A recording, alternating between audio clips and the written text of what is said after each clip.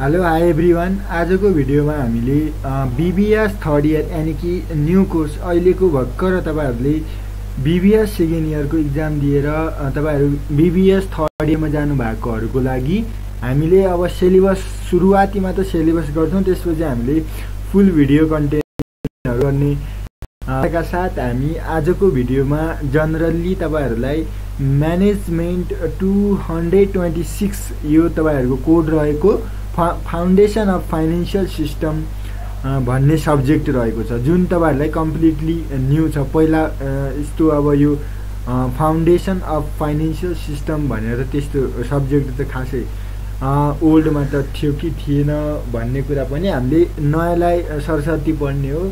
Four this तपाईहरुले अब हेर्न सक्नुहुन्छ कोर्सको उद्देश्य के हो भन्दाखेरि अब्जेक्टिभ, यानी कि यो कोर्सको अब्जेक्टिभ भनेको हामीले स्टुडेन्टहरुलाई कसरी नेपालको फाइनान्शियल सिस्टम यानी कि नेपालको वित्तीय प्रणाली सम्बन्धी हामीले कसरी हामीले अपरेसन भनेको काम अर्थात हामीलाई डे टु डे युजमा हुने टुल्सहरु इक्विपमेन्टको बारेमा कसरी स्टुडेन्टहरुलाई जनाउने त भन्ने कुराहरु मेनली यो सब्जेक्टमा पढ्नु पर्ने हुन्छ। अब यसमा भन्दाखेरि तपाईहरुको थ्योरिटिकल अन्डरस्ट्यान्डिङ कति छ, प्र्याक्टिकल भनेको क्वेशन अनुसार तपाईहरुले प्र्याक्टिकल सिनारियोहरु कसरी ह्यान्डल गर्न सक्नुहुन्छ, साथसाथै तपाईहरुलाई अनि तपाईहरुको अरु विभिन्न तपाईहरुलाई ट्याक्सेसहरु अनि रेट अफ इन्ट्रेस्टहरु, सप्लाई डिमान्ड, यी विभिन्न कुराहरुलाई हामीले फाइनान्शियल मार्केटमा कसरी गर्ने यिनको बारेमा, साथसाथै तपाईहरुको डिपोजिटरी र नन डिपोजिटरी फाइनान्शियल इन्स्टिट्युसनहरु हुन्छन्, अनि एक्सिलरी फाइनान्शियल सर्भिसहरु, अनि operation of primary secondary market भनेर तपाईहरुलाई अब यो स्मरण भएकै हो। भनेपछि शेयर मार्केटका कुराहरु पनि यो सब्जेक्ट भित्र तपाईहरुले पढ्न पाउनु हुनेछ। अनि त्यसै गरी तपाईहरुले रेगुलेसनहरु अनि रेगुलेटरी अथोरिटी भएको नियमनकारी तपाईहरुको निकायहरुको बारेमा भनेको जस्तै सेबोनहरु, सेक्युरिटी बोर्ड अफ नेपाल, तपाईहरुलाई अब सेबी सेबन भन्ने थाहा छ होला नि त, हो यस्तै कुन अब फाइनान्शियल मार्केटलाई रेगुलेट गर्ने तिनीहरुको बारेमा पनि हामीलाई ज्ञान होस् भनेर यो कोर्स पढ्नु पर्यो। यसमा प्र्याक्टिकल पनि हामीले गर्नु पर्यो भन्दाखेरि थ्योरिटिकल पनि प्र्याक्टिकल भन्दाखेरि अब प्र्याक्टिकल भनेको त्यो गएर प्र्याक्टिस गर्ने प्र्याक्टिकल होइन कि, यसमा हामीले अब प्र्याक्टिकल भन्ने बित्तिकै तपाईहरुले अर्थात न्युमेरिकल जस्तो हुन्छ भन्नु होला। Financial system and exchange rate system, foreign reserve, balance of payment भनेको तपाईहरुले अब इकोनोमिक्समा पढेकै कुरा हो। ब्यालेन्स अफ पेमेन्ट भनेको के हो भन्दाखेरि अब हामीले ट्रेडहरु, एक्सपोर्ट इम्पोर्टको कुराहरु आउँछ, त्यस्तो कुराहरु रह्यो। यो मेन उद्देश्य हो सिलेबस भित्र रह्यो भने अब कोर्सको तपाईहरुलाई डिस्क्रिप्सन भित्र हामीले के कुराहरु पढ्नु पर्छ त त्यसको बारेमा यो कोर्समा मेनली तपाईहरुको अपरेसनल एस्पेक्टहरु, डिफरेन्ट कम्पोनेन्ट जुन नेप्लिज फाइनान्शियल सिस्टम र हाम्रो अपरेसनल एस्पेक्टहरु जुन नेप्लिज फाइनान्शियल सिस्टम भित्र रहेकालाई यो हाम्रो डिस्क्रिप्सन छ जनरली। अब यो कोर्स भित्र तपाईहरुलाई कन्सेप्ट एन्ड कम्पोनेन्ट अफ तपाईहरुको फाइनान्शियल सिस्टमहरु जस्तै फाइनान्शियल इन्स्ट्रुमेन्टहरु अनि interest rate, ट्याक्सेसहरु, deposit non depository institution, axillary financial service, operation of primary secondary market, त्यो त अहिले हामी भर्खर छलफल गरेको कारणले म स्पिडमा भनिरहेको। अनि एक्टहरु भनेको ऐनहरु यहाँनिर एसीटी हुनुपर्ने हो। त्यसैगरी तपाईहरुको regulation related to operation of the financial सिस्टमहरु, विभिन्न foreign exchange system, रिजर्भको balance of पेमेन्टको कुराहरु त्यो अघिकै भनेको कुरा हो। डिस्क्रिप्सन यो पढ्नु पर्ने हुन्छ यो सब्जेक्टमा भनेर अब तपाईहरुलाई भन्यो भने यो भनेको पुरै च्याप्टरको सर्टकटमा भनेको हो कि 2-3 लाइनमा तपाईहरुले यो पढ्नु यो सब्जेक्ट भित्र पढ्न खोजेको हो। After this let's move next one is your unit 1। This is the first unit which is cover of तपाईहरुको lecture our is 15 lecture our coverage भएर इन्ट्रोडक्सन भन्ने एउटा पहिलो च्याप्टर रहेको छ तपाईहरुको फाइनान्शियल सिस्टम भन्ने सब्जेक्टमा, जसमा हेर्न सक्नुहुन्छ कि तपाईहरुले अब कन्सेप्ट अफ फाइनान्शियल सिस्टम भन्छ। तपाईहरुलाई फाइनान्स र यो फाइनान्शियल सिस्टम भने एउटै हो कि जस्तो लाग्छ भने हो यो दुईटैलाई जनरली अब अरूको कुराहरू छोडाउँ हामीले अब यहाँ पनि त्यही फाइनेन्सकै बारेमा पढ्नुपर्छ तर उता भन्दा अलि यता एडभान्स रूपमा अर्थात् हामीले थ्योरिटिकल र प्र्याक्टिकल लाइफमा बढी कन्सन्ट्रेट भएर नेपालको मार्केटमा ओरिएन्टेड भएर हामीले यहाँ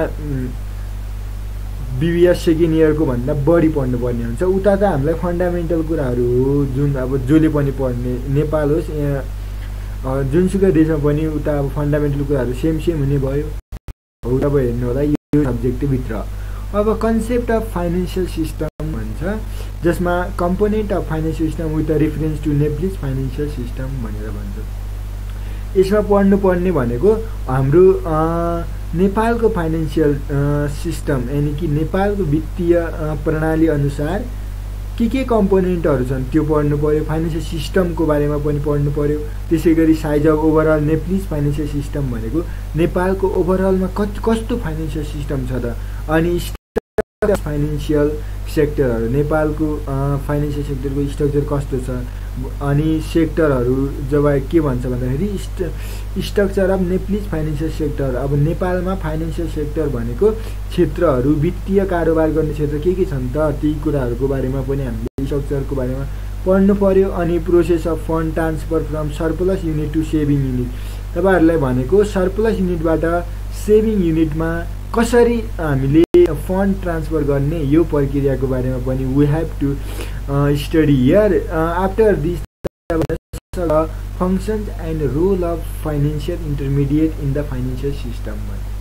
अब फंक्शन भनेको कार्यहरू, रोल भनेको भूमिकाहरू। भूमिका भनेको फाइनेन्सियल इन्टरमिडिएट जुन इन्टरमिडिएटरिजहरू भनेको अब जस्तै बिचौलियाहरू हुन्छन् नि त वित्तीय बिचौलियाहरू भनेको अब यो राम्रै भाषामा हो एजेन्ट यस्तोहरूले फाइनेन्सियल सिस्टममा कसरी काम गरिरहेका छन् र कस्तो यिनीहरूको भूमिका छ भन्ने बारेमा पनि हामीले च्याप्टर 1 मा पढ्नुपर्ने हुन्छ। त्यसपछि तपाईहरुले च्याप्टर 2 मा के पढ्नुपर्ने हुन्छ भन्दाखेरि here in this chapter that is the unit 2 not a chapter 2 जसमा सिलेबसमै तपाईहरुलाई युनिट 2 भनेको छ।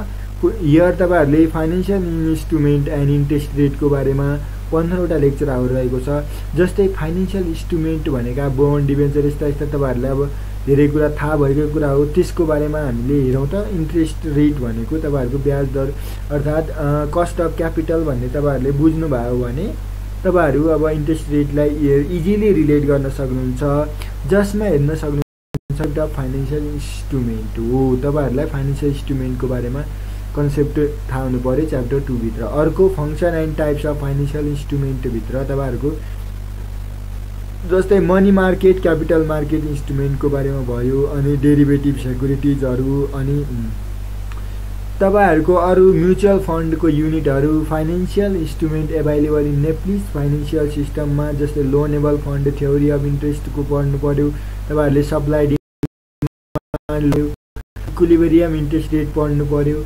साथसाथै तपाईहरुले फ्याक्टर्स एफेक्टिङ इन्ट्रेस्ट रेटलाई के कुराहरुले एफेक्ट गर्छन् त अनि कम्पोनेन्ट अफ इन्ट्रेस्ट रेट अनि त्यसैगरी तपाईहरुको terms structure of interest rate अनि determination of the interest rate in Nepalese financial मार्केटको बारेमा पढ्नु पर्यो। साथसाथै तपाईहरुले बेस इन्ट्रेस्ट रेट कस्तो छ, नेपालको तपाईहरुको इन्ट्रेस्ट रेट स्प्रेड कस्तो छ अनि इन्ट्रेस्ट रेट कोरिडरको बारेमा पढ्नु पर्यो अनि implication of inflation and tax on the interest rate भनेर तपाईहरुले युनिट 2 मा फाइनेन्शियल इन्स्ट्रुमेन्ट एन्ड फाइनेन्शियल रेटको बारेमा पढ्नुपर्ने हुन्छ।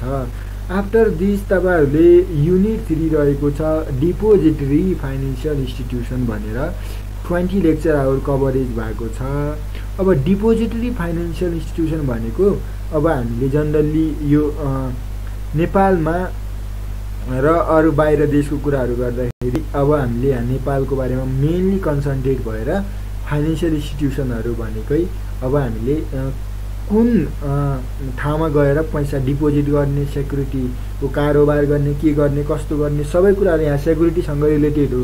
किनकि फाइनेन्शियल इन्स्टिट्युसन भनेका को हुन् त डिपोजिटरी फाइनेन्शियल इन्स्टिट्युसन यसको बारेमा we have to study here that is the unit. Let's discuss on unit number 3 here. Concept of depository institution is the first one. जसमा तपाईहरुले फन्ड के भन्छ अब हामीले डिपोजिटरी इन्स्टिट्युसन भनेका के हुन् को हुन् के हुन् कस्ता हुन् यसको बारेमा पनि हामीले कन्सेप्ट थाहा हुनु पर्यो। आफ्टर दिस हामीलाई fundamental function of depository function.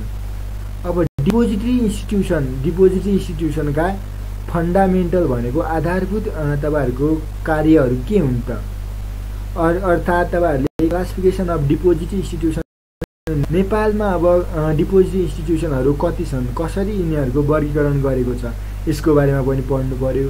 अनि मेजर प्रोडक्ट अफ डिपोजिटरी इन्स्टिट्युसनहरु भनेकै के हुन् त त्यसैगरी तपाईहरुले अनि financial statement and major indicator of performance of depository institution भन्छ। भनेको अब फाइनान्शियल स्टेटमेन्ट भन्ने बित्तिकै तपाईहरुलाई अब जस्तै ब्यालेन्स सिटहरु अनि परफर्मेन्स लेभल भन्ने बित्तिकै तपाईहरुको पीएनएल जस्ता इन्कम स्टेटमेन्ट यिनीहरुलाई कसरी यिनीहरुले बनाइरहेका छन् र यिनीहरुले अब यो डिपोजिट इन्स्टिट्युसनको यो दुईटाले कसरी हामीलाई इभ्यालुएसन गर्नको लागि इभ्यालुएसन भनेको मूल्याङ्कन भनेको फाइनान्शियल स्टेटमेन्ट र ब्यालेन्स सिटहरु हेरेर त योले राम्रो काम गरिरहेछ यस्तो तपाईहरुलाई अब परफर्मेन्स एप्रिजल एन्ड रिवार्ड म्यानेजमेन्ट भनेर बीबीएस सेकेन्ड इयरमा पढिसकेको कुरा हो। यसको बारेमा हामीले डिटेलली भन्नु त्यति आवश्यक छैन। तर अब यहाँ हामीलाई मेनली कुराहरु भनेको सुपरभिजन बाइ द नेपाल राष्ट्र बैंक भन्छ। नेपाल राष्ट्र बैंकले कसरी सुपरभिजन भनेको निरीक्षण अर्थात तपाईहरुलाई सुपरभाइज भन्ने बित्तिकै तपाईहरुले कसरी अब यो फाइनान्शियल डिपोजिट इन्स्टिट्युसनलाई हेरेको छ त अन साइड र अफ साइड सुपरभिजन हुन्छ जसमा अब हाम्रो सुपरभाइजरी टुलहरु लगाएर कसरी सुपरभाइज गर्ने यो कुराहरु पनि तपाईहरुलाई थाहा हुनु पर्यो। सेभिङ र क्रेडिट कर्पोरेट इन नेपाल भन्छ।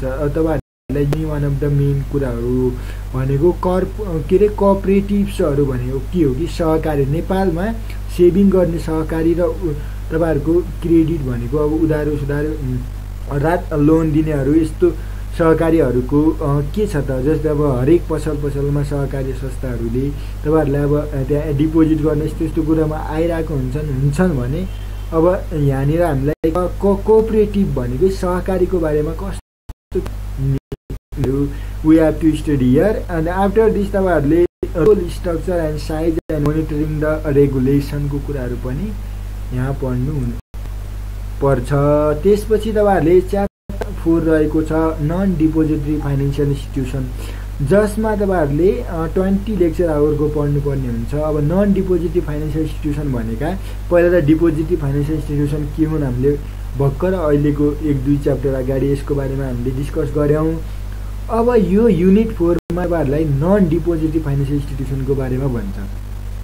यसमा के पढ्नु पर्ला भन्दाखेरि तपाईहरुले कन्सेप्टहरु भयो types of non depository risk management industry तपाईहरुको अनि types of the risk management इन्डस्ट्रीको बारेमा अनि फन्डामेन्टल अफ रिस्क म्यानेजमेन्ट इन्डस्ट्रीको बारेमा अनि रोल अफ तपाईहरुको risk management industry in the mobilisation of saving and protection of individual and social wealth यसको बारेमा अनि म्युचुअल फन्ड इन्डस्ट्री नेपालमा म्युचुअल फन्ड यदि तपाईहरुले म्युचुअल फन्डको बारेमा केही थाहा छैन भने तपाईहरुले सेक्युरिटीज मार्केटमा गएर हेर्न सक्नुहुन्छ जसमा सेक्युरिटीज मार्केट भित्र तपाईहरुले म्युचुअल फन्ड भनेको अरु धेरैहरु पनि छन्। तपाईहरुले अब म्युचुअल फन्डतिर यदि इन्भेस्टमेन्ट अर्थात तपाईहरुले के लगानी गर्नु भएको भने जस्तै टाइप्सहरु साइजहरु स्ट्रक्चरहरु साथसाथै तपाईहरुलाई पेन्सन फन्ड भित्र कन्सेप्ट भयो फन्डामेन्टल अफ प्रोभिजन अफ पेन्सनको कुराहरु रह्यो। अनि अर्को तपाईहरुको types of practice in pension fund in नेपालमा पेन्सन फन्डको कस्तो प्र्याक्टिस भइराछ र कस्ता टाइप्स छन् यसको बारेमा पनि हामीले युनिट 4 मा पढ्नु पर्यो। सोशल वेलफेयर फन्डहरु अदर रिटायरमेन्ट स्किम्सहरुको बारेमा पनि we have to study in unit number 4। After the unit number 4 let's move unit number 5 एन्सिलरी which is lecture our is year 15 जसमा यो हेर्न सक्नुहुन्छ कि युनिट 5 मा एन्सिलरी सर्भिस फाइनान्शियल सर्भिस भन्छ। एन्सिलरी यसको बारेमा के होला त भन्दाखेरि तपाईहरुलाई जस्तै इन्भेस्टमेन्ट ब्याङ्किङ इन्डस्ट्रीहरू छन् नि त, तिनीहरूको कन्सेप्ट फङ्सन भनेको कार्य, स्ट्रक्चर अफ इन्भेस्टमेन्ट ब्याङ्क भनेको कसरी संरचना भएका छन् नेपालमा यसको बारेमा। अनि सिडिएस र क्लियरिङ लिमिटेड भन्छ, तपाईँहरूलाई थाहा भएको कुरा हो। रोल एन्ड फङ्सनहरू है, अनि तपाईँहरू सिडिएस सिस्टम, क्लियरिङ लिमिटेड यस्ता यस्ता तपाईँहरूलाई प्रभु क्यापिटल यस्ता यस्ता थाहा छ होला भने सेक्युरिटीको थाहा छ भनेको त्यही हो क्या। अब तपाईँहरूले हेर्न सक्नुहुन्छ डिपोजिटी पार्टिसिपेन्टहरूको बारेमा कन्सेप्ट र फङ्सनहरू, सेक्युरिटी डिलर र ब्रोकरको बारेमा पढ्नु पर्यो, क्रेडिट रेटिङ एजेन्सीहरूको बारेमा पढ्नु पर्यो। त्यसपछि यो सबै पढिसकेपछि त तपाईँहरूले सेयर मार्केटमा त अब यत्तिकै लगाउनु अलि राम्रोसँग प्र्याक्टिकल्ली पढ्यो भने धेरै राम्रो ज्ञान हुनसक्छ। Concept function credit rating agency नेपालको बारेमा, अर्को तपाईँहरूको डिपोजिट क्रेडिट ग्यारेन्टी फन्डको बारेमा, अर्को तपाईँहरूको रोल र फङ्सनहरू भयो।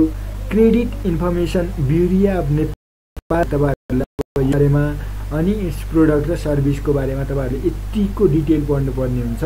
अब हामी युनिट नम्बर 6 तर्फ लगाउँ, जसमा प्राइमरी मार्केट अपरेसनको बारेमा 15वटा लेक्चर आवरको कभरेज रहेको छ भने यसमा तपाईँहरूले concept and role of primary market. अब प्राइमरी मार्केट भनेको के हो, सेकेन्डरी मार्केट भनेको के हो भन्दाखेरि I will shortlisted here something about the primary market. Please guys listen carefully. At firstly you know that the primary market is your मेरो share भन्ने तपाईहरुलाई थाहा छ भने अब प्राइमरी मार्केट आईपीओ जनरली एउटा इक्जाम्पल दिएर बुझाउँछु म। आईपीओ भनेको इनिशियल पब्लिक अफरिङ भनेको सुरुवातीमा कम्पनी ऐनले नै भनेको हो कि हरेक कम्पनीहरु नयाँ दर्ता गरिरहेको हो भने तिमीहरुले यति प्रतिशत जनरल पब्लिक भनेको सर्वसाधारणमा सेयरहरु बाँड, सेयर भनेकै यो कम्पनीको भाग यतिको भागको हिस्सा बाँड भनेर भनेको हुन्छ, त्यो अनुसारले बाँड्नु पर्ने हुन्छ। आईपीओ भनेकै फर इक्जाम्पल है, अरु पनि हुन्छ तर यो भनेको प्राइमरी मार्केट हो भने सेकेन्डरी मार्केट भनेको के हो भन्दाखेरि तपाईहरुले बेच्ने काम हो कि त्यो अब आज किन भोलि बेच्यो, भोलि किन भोलि। सेकेन्डरी मार्केट नेप्से भन्ने तपाईहरुलाई थाहा छ भने सेकेन्डरी मार्केट प्राइमरी मार्केट के हो तपाईहरुले इजिली रिलेट गर्न सक्नुहुन्छ। Legal provision regarding and debenture in Nepal. नेपालमा तपाईहरुले जस्तै अब के भन्छ लिगल प्रोभिजनहरु जुन स्टक र डिबेन्चरको बारेमा नेपालमा हामीले के कस्तो छ यसको बारेमा। त्यसैगरी process of initial public offering भनेकै आईपीओ भनेको अहिले भर्खर भनेको थिएँ मैले। अनि तपाईहरुको further public offering FPO IPO तपाईहरुलाई थाहा भएको कुरा हो। अब एफपीओ भनेको एकचोटी आईपीओ गरिसकेपछि अर्कोचोटी फर्दर के अब शेयरहरुलाई हामीले निकाल्नु पर्ने अवस्था आयो भने we can issue further public offering and right issue. अब यसको बारेमा हामीले प्राइमरी मार्केट अपरेसनको बारेमा डिटेल पढ्नु पर्ने हुन्छ। एप्लिकेसन भयो अनि अलटमेन्ट of procedure of securities in Nepal. नेपालमा सेक्युरिटिजहरु कसरी अलटमेन्ट गर्ने र कस्तो कस्तो प्रक्रियाबाट हामीले अब सेक्युरिटिजहरुको बाँडफाँड गर्नेको कुराहरु पनि तपाईहरुले अब यहाँ राम्रोसँग पढ्न सक्नुहुन्छ। अब सेकेन्डरी मार्केटको अपरेसनको बारेमा हामीले अपरेसनको बारेमा लेक्चर आवर 15 यो पनि रहेको छ। यसमा के पढ्नु पर्छ हामीले युनिट नम्बर 7 मा तपाईहरुलाई म यहाँ बेटर एक्सप्लेनेसनका साथ भन्न गइरहेको छु। तपाईहरुलाई यदि सिलेबस हेरेर 10% 5% जति त यो सब्जेक्टको बारेमा थाहा हुन्छ कि म त्यति डीपली गरिरहेको यो भन्दा पनि डीपली गर्दै तर लेन्थी धेरै जाने भएको कारणले म सर्ट भिडियो बनाउन गइरहेको हो। अब हेर्न सक्नुहुन्छ तपाईहरुले concept function role of secondary market. Secondary मार्केटको concept के हो, फंक्सन कार्य के हुन् र भूमिका के हो त यसको बारेमा पढ्नु पर्यो। बाइङ र selling the securities in the secondary market and settlement of the transaction. तपाईहरुले अब सेक्युरिटिज मार्केट भित्र कसरी बाइङ गर्ने, कसरी सेल गर्ने र कसरी ट्रान्ज्याक्सन भनेको कारोबारहरुलाई हामीले सेटलमेन्ट गर्ने, समाधान गर्नेका कुराहरु पढ्नु पर्यो के। अब तपाईहरुले यो सक्ने बित्तिकै तपाईहरु अब त्यही सिधै फाइनान्शियल मार्केट अब शेयर मार्केटमा गएर सिधै तपाईहरु इन्ट्री गर्न सक्नुहुन्छ किनकि राम्रोसँग यदि तपाईहरुले प्र्याक्टिकली पढ्नुहुन्छ भने। स्टक मार्केट इन्डेक्सको बारेमा अब नेप्से भनेको के हो त तपाईहरुले अब मैले अघि नै भन्थे फ्लडको बारेमा, सेन्सिटिभ इन्डेक्सको बारेमा अनि तपाईहरुको कन्स्ट्रक्सन र इन्टरप्रिटेसन अफ द नेप्से इन्डेक्सको बारेमा। तपाईहरु त्यसैगरी मार्केट क्यापिटलाइजेसन र मार्केट रिटर्नको बारेमा पनि हामीले युनिट नम्बर 7 मा पढ्नु पर्ने हुन्छ। अब हामीले नम्बर 8 तपाईहरुको सामु प्रस्तुत गर्न गइरहेका छौं financial and and regulatory authority भनेर 20 वटा लेक्चर आवरको रहेको छ। फाइनेन्शियल रेगुलेसन भनेको के हो त? वित्तीय नियन्त्रणकारी अर्थात् नियन्त्रण भनेको के हो र रेगुलेटरी अथोरिटिजहरुको बारेमा पनि हामीले नियन्त्रणकारी के रे निकायहरुको बारेमा पनि हामीले पढाउँला। जस्तै major function of relevant act एसीटीएस भनेकै एक्ट, ऐन भनेको एनआरबी एक्ट, नेपाल राष्ट्र बैंक एक्टको बारेमा पनि तपाईहरुले पढ्नुपर्ने हुन्छ। अर्को तपाईहरुको bank and financial institution act भन्छ, जसलाई सर्टकटमा बी बाट बैंक, ए बाट एन्ड, एफ बाट फाइनान्शियल, आई बाट एक्ट, बाफिया पनि सर्टकटमा भनेको तपाईहरुले सुन्नु भएको होला। त्यसैगरी फरेन एक्सचेन्ज एक्ट भनेकै तपाईहरुले यो पढ्नुपर्ने।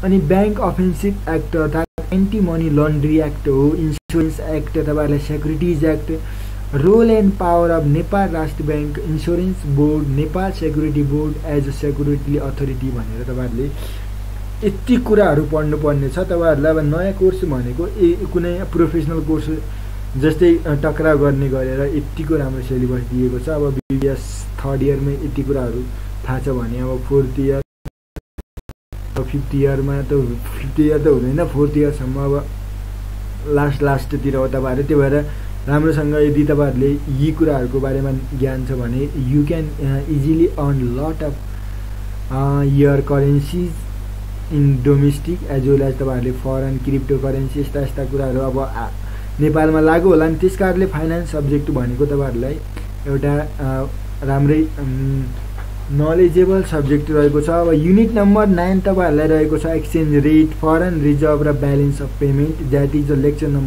लेक्चर आवर तपाईहरुको 15 रहेको छ।